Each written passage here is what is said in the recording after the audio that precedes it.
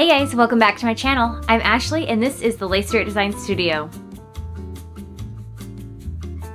So I am prepping for our next event right now, which is Vintage Days, and that is a local show to me. It's in Fresno, California, and it's an annual outdoor event that they do at the local college, Fresno State. And this is kind of a different thing than I'm doing usually because I'm not technically part of Vintage Days, but part of the Anime Gaming Con section of Vintage Days. So rather than being at an outside booth like they usually are, we will be inside the Student Union building, and I'll throw up a handy map here so you can know where to find me. And we'll be there Friday, Saturday, and Sunday. So I don't have an exclusive event sticker for this one because, well, to be honest, it kind of came together at the very last minute, and I have been focusing on other stuff, so I didn't really have time to think about one, but I will be putting together a bunch of mystery bags. I haven't had mystery bags since, I think, SAC Anime in January, and I thought it would be fun to make them together. Mystery bags are always some of my best sellers at conventions, and honestly, I get a lot of people asking how I go about putting stuff in them, so I thought it would be interesting to show you guys how I kind of think my way through putting together mystery bags and give some tips on what makes them great sellers. But first, I have something really exciting to share with you. So one of the things that I am trying to do on my goals list for Q2 is start a gratitude journal. And I can't believe the timing of this affiliate invitation because Clever Fox decided to send me one. And I haven't opened it yet. They also sent me a daily planner, which I know I already have a daily planner, but I have other plans for this. But I want to unbox these with you guys and take a peek inside and see what it looks like. Okay, we should be far away from sticker noises now, but look at how cute this is. They let me pick out the colors. I gave them a selection and yellow was the one that they chose for me. But this is so cute. It's got all of these little like doodles on it. And this thing is like chunky. I'm really excited to break into this. And the daily planner, I haven't even opened this yet. They gave me in, I think this is considered periwinkle, but this thing's even chunkier. And it came with a ton of stickers. So, like, I'm really excited to get into this. So let's open these up. Okay, I'm gonna do the gratitude journal first because this is the thing that I really wanted and it's relevant to my goals for this quarter.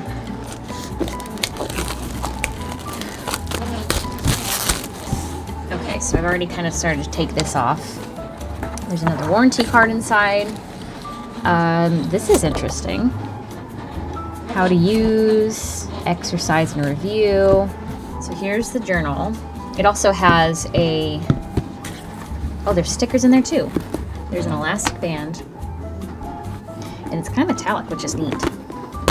I feel like this thing's gonna last me quite a while. So it looks like there's prompts and stuff, which is nice. Oh, this is like, oh, this is it, okay. Everything is the same. These are nice thick pages too. I'm used to my really thin pages in my forest planner. And then there's a pocket in the back with more stickers. Very shiny stickers. I don't know that I'll use these, but it's nice to have them. So yeah, it looks like there's some dotted pages in the back. It looks like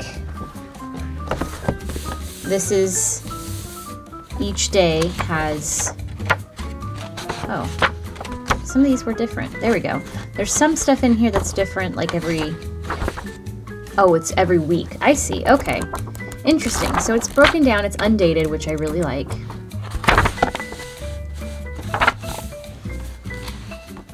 Day 1, day 2, day 3, day 4, day 5, day 6, day 7, and then since this is 7, then there's weekly exercises, weekly review, and then into the next. So it looks like every week has a different exercise. Oh, and then there's monthly. This is really cool. This is going to, I was gonna try to slowly get into gratitude journaling, and do like I don't know, write down one thing that made me happy that day or something that I can just do as I feel like it, and then get into doing it daily. But this is really set up to like help me do it every day, which is exciting. And I'll get into the planner probably another time, because this is the thing that I want to focus on this week. Because literally one of my big goal tasks for this week was to pick out a gratitude journal. So literally the timing is perfect. And if you guys are interested in ordering your own Clever Fox gratitude journal or any of their other very handy journals or notebooks, you can use this link right here to pick out your own. So I have already been using the gratitude journal, and I really, really love it. And even if it's like a twice a day sit down and fill out the whole spread, like I've really started to get into the habit of it, and I'm already really excited to get to like the weekly and the monthly portions. So if you guys are interested in grabbing your own Clever Fox gratitude journal or any of their other amazing things, use this code for 10% off your first order. So my very first step for making mystery bags is to cut out the labels. And I've honestly gone through several versions of this label over the years. This is actually 4 of them up on one sheet, and you can't see the border, but it'll cut with like a little scallop edge, kind of like a candy bag. So this has been amazing the way that it is, even though it's probably due for a refresh just visually. But I found that having the items that you can get inside listed on the bag and the price has been really great. Plus, they're cute. So let's go ahead and get these cut, and then we can start assembling some bags.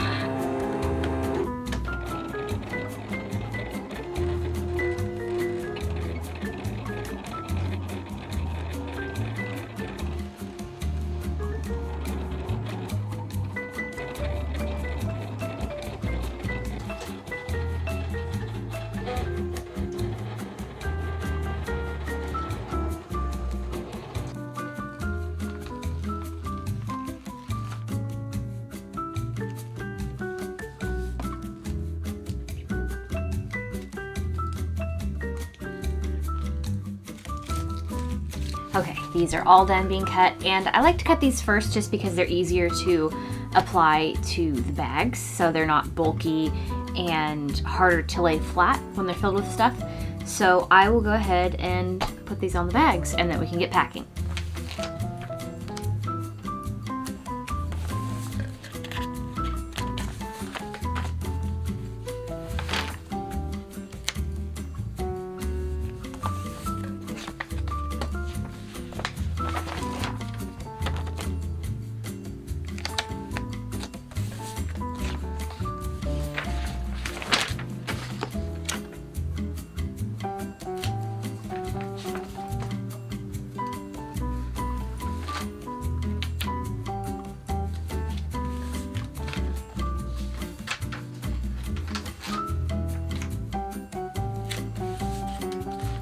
All right, now that these are all done, let me pull out all the stuff that's gonna go inside.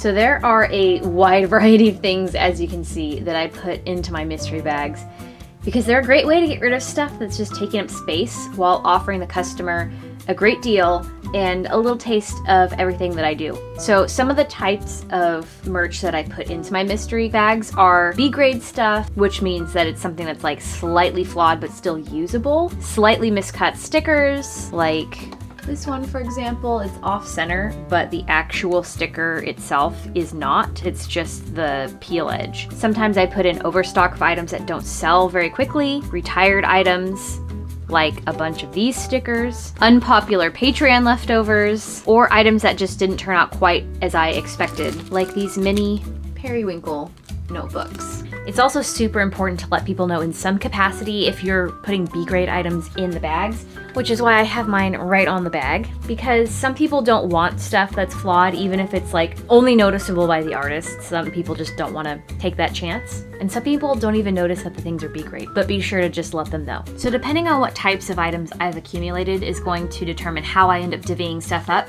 because I do my best to not do as many duplicate things in each bag as I possibly can, but obviously that's not always going to be possible. So I have $10 mystery bags and I have $20 mystery bags. And again, depending on what I have, it depends on how I divvy them up, but I do try to save the more expensive items for the more expensive bags. So like my memo pads and the little notebooks and probably the zipper pouches will go in the $20 bags. But because I have a lot of old postcard artwork and enamel pins and keychains, those usually go in here. You'll still find some of them in the $20 bags, but that'll be like an extra thing on top of the bigger items. These ones you'll get pins, keychains, prints, and usually a ton of stickers. But regardless of what goes in either one of them, I try to load them up as much as I can, so you're still getting a lot of stuff for really not a lot of money. Normally it's easiest for me to lay out all the bags that I can, so that way I can start just putting the items on top. That makes it so much easier when it comes time to stuff them, that I already know what's going into each bag, that I have all of the correct combinations of everything, so I'm not putting duplicates of anything into any bag, and everything has about the same amount of stuff in it. So I'll lay them out all like this, and I'll usually start with something like the postcard prints. And if I have duplicates of one design, I'll spread them out. That's right. So I have two that don't have postcard prints. So what I'm gonna do for those is put a patch in them. So a base item is already in all of these. Now it's time to do keychains. I have tons of keychains and magnets and stuff. So I'm just gonna put one in each of these.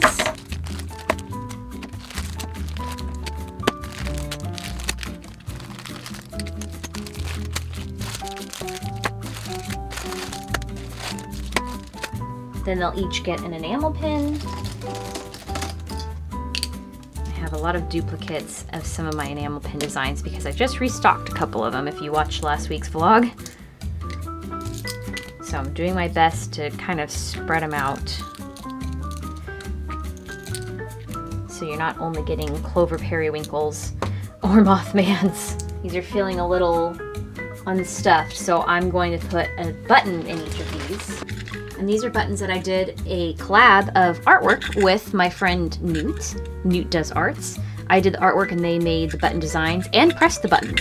And if you're interested, this is a great starter item for artist alleys. If you're interested in heart-shaped buttons, they have opened their own button pressing business similar to my sticker cutting business called Newt Does Buttons. So you can get really super cute heart-shaped buttons for super cheap while also supporting an artist.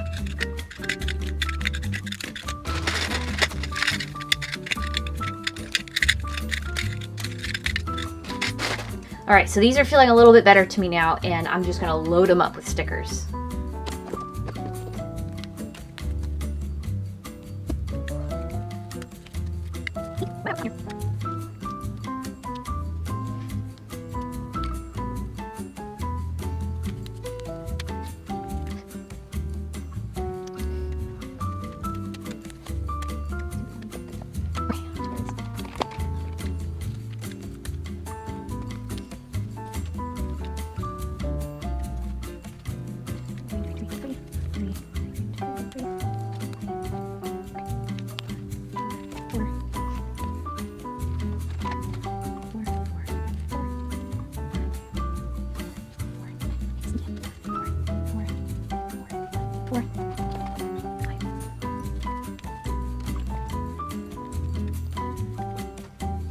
All right, these are all laid out. They have the exact amount of things in them that I want. So let's start stuffing.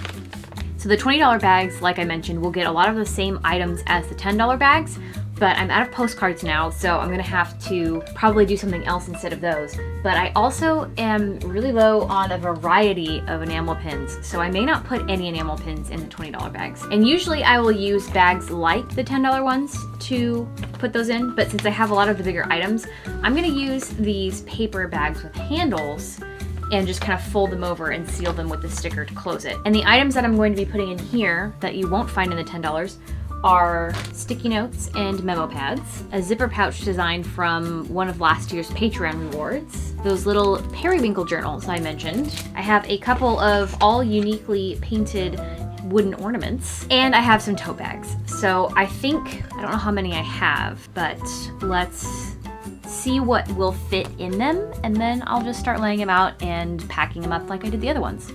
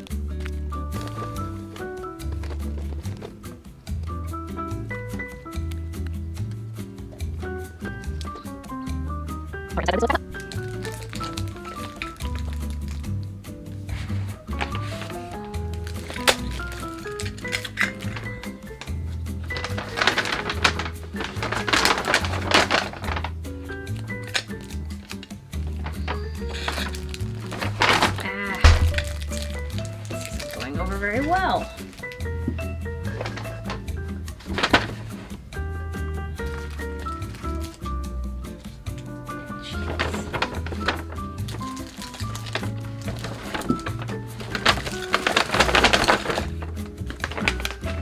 It's not as cute as my $10 ones, but it'll do. It doesn't really want to stick.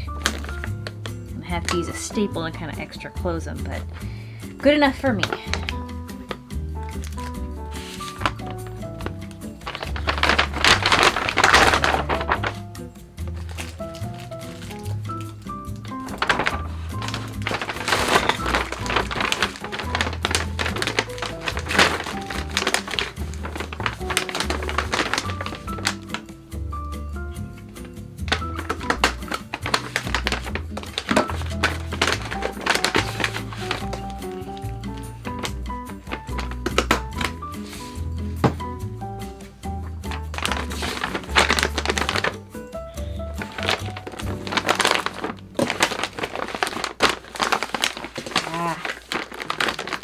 Not cute. Now it's time for my very favorite part, sealing them up. So I am using these heat sealable bags, and I found these on Amazon. There's a link below if you want to grab them there. I get a little bit of a commission, not sponsored. And even though they have a zipper, you can use a heat press to seal these, so you have to use the little, I don't know if you can see, the little notches right here to rip them open, and it's more fun that way, at least in my opinion. You don't have to use bags like this. Believe me, I started using brown paper lunch bags when I first started doing mystery bags, but this just gives it more of a blind bag feel, And even though they have a zipper close, like you can't just open them and look what's inside, right? You have to buy it and then open it. So you can get heat seal presses for these, but that's a lot of money for something that a hair straightener can do. So this is already warmed up, and all you do is just, and it's sealed. Totally sealed. You're not gonna be able to see any of that, but it's sealed and it doesn't stay hot for very long. So I'm just gonna quickly go through and do one side, and then I'll flip them.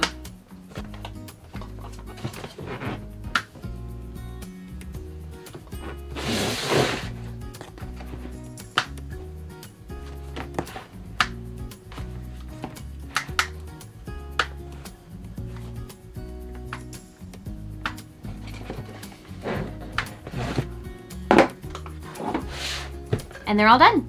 So I do have bags that are this size, or that are this style for, you saw the $20 ones that are bigger, and then I have some of the smaller ones that are for my B-grade enamel pin mystery bags and my keychain blind bags when I was doing them. So you can get those on Amazon, and now my blind bags are all packed and ready for this weekend. So those are gonna go in with the rest of my inventory when I pack up for Vintage Days, and I really hope you guys are able to make it out if you're local to the area. It's a free event. Here's the map again if you wanna see where I am. We are inside the Student Union building, which is, I think, just a little bit of a ways from the outdoor area where they do actual Vintage Days. So that is how I put together mystery bags, and if you guys have any questions about anything about mystery bags that you might have, feel free to leave a comment below. And if you've made it this far from last week's vlog, you will be curious about the big announcement I mentioned. And this won't excite everybody, but I know a lot of you guys are Artist Alley artists or aspiring Artist Alley artists, so this one's for you. By the time you are seeing this, my second business, Spooky Stickers, will be offering Stamp Rally Essentials.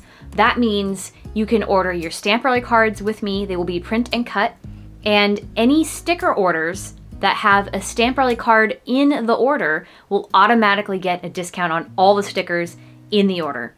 So that means you can order your Stamp Rally cards and all of the stickers or sticker sheets for the entire group that's doing the Stamp Rally, if you choose. And that discount on the stickers will automatically apply to all die cut stickers, all sticker sheets in all sizes and materials. So you can find that on the homepage under the materials tab at the top.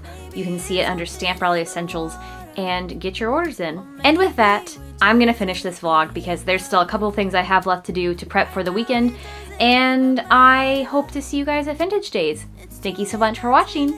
Bye! And that's why I wish you the best and say goodbye. You start to get dressed and then we cry, 'cause we both know it's gonna hurt, but not as much as this does. We had a good run, don't say we didn't. I was your first love.